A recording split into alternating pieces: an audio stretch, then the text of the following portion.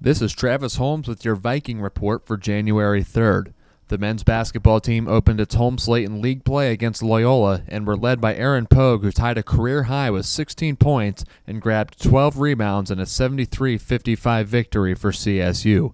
Trey Harmon added 14, while Norris Cole and Jeremy Montgomery scored 12 points each. The Vikings out-rebounded Loyola 38-32 and scored 28 points off of 18 Rambler turnovers. Cleveland State tacked on 18 fast break points and building a 41-24 halftime lead and never looking back.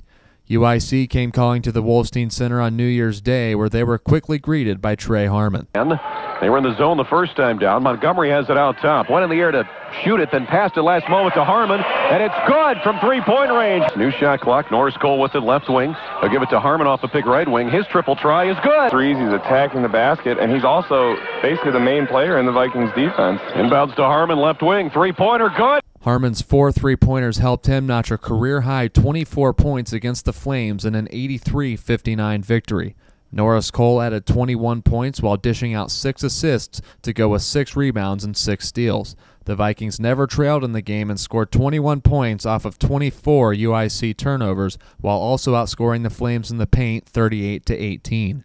Cleveland State's record improved to 15-1 overall, and at 4-0 sit atop the Horizon League heading into this weekend's road tilts at Butler on ESPNU Friday night and at Valparaiso Sunday afternoon. The women's team opened its league schedule on the road in Chicago. The Vikings started the road swing on New Year's Eve with a 65-59 loss to UIC. Shawnita Garland led 4 CSU double-digit scorers with 17 points, while Shea Winton put up 12 points with 8 boards. Janelle Adams also scored 12, and Takima Keene scored 10 in the loss. Cleveland State trailed by 11 at halftime, but battled back to a 5-point deficit twice before falling. The Vikings committed a season-low 14 turnovers while forcing UIC into 24 of their own.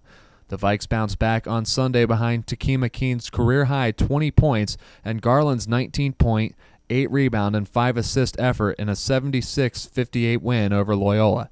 Cleveland State built a 13-point halftime lead and led by as many as 23 points in the contest. Shea Winton and Destiny Blue each posted double-doubles, with Winton putting up 12 points and 10 boards, and Blue scoring 10 to go with 11 rebounds.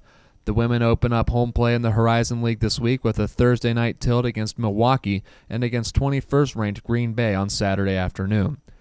Both Lawrence Gavello and Court Lehrer recorded victories for the wrestling team at the Midlands Invitational in Evanston, Illinois last week. The Vikings are back in action Tuesday night in their 4th dual meet of the season at Woodling Gym against Kent State. The Golden Flashes are ranked 24th in the coaches poll. The meet will be streamed live at CSUVikings.com. Cleveland State rounds out the week at Indiana, where they will compete against the Hoosiers as well as Gardner-Webb and SIU Edwardsville. And the swimming and diving teams will compete for the first time in over a month at the Holiday Invitational in Puerto Rico on Saturday.